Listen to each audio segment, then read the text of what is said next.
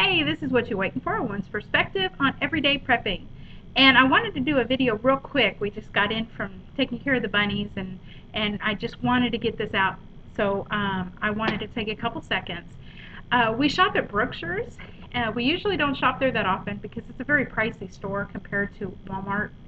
And we just happened to be in there the other day getting some stuff, and I noticed on the clearance aisle there's just like one little section that has clearance, and they had these right here, these Berea Piccolini pastas, and I checked the date on them, and they're good until April 2012, so I still have not quite a year, but they'll definitely, we'll eat them soon.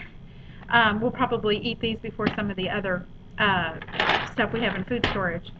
But I had a 55-cent off coupon for each one of these, and it was on clearance, and it said $1.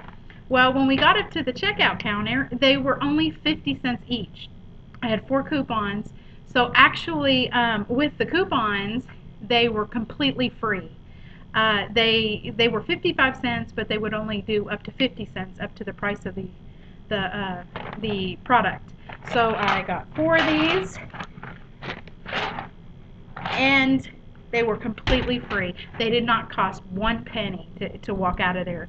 So keep an eye when you use coupons and stuff, but keep an eye on your clearance racks, because even though they're on clearance, you can still use coupons, manufacturers' coupons on them.